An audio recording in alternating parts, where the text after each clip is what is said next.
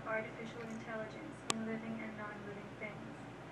Smart dust and smart motes, for instance, are tiny nanosensors that can float and land anywhere.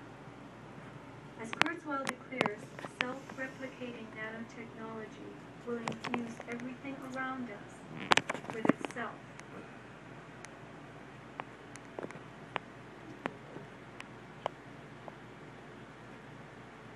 I see as a person, I'm human, and I'm really limited and restricted in what I do.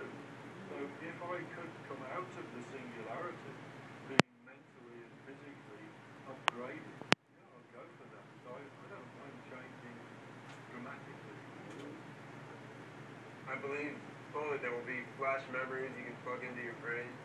We'll be able to hook our brains into calculators and statistics programs and have Google directly into the frontal lobes. I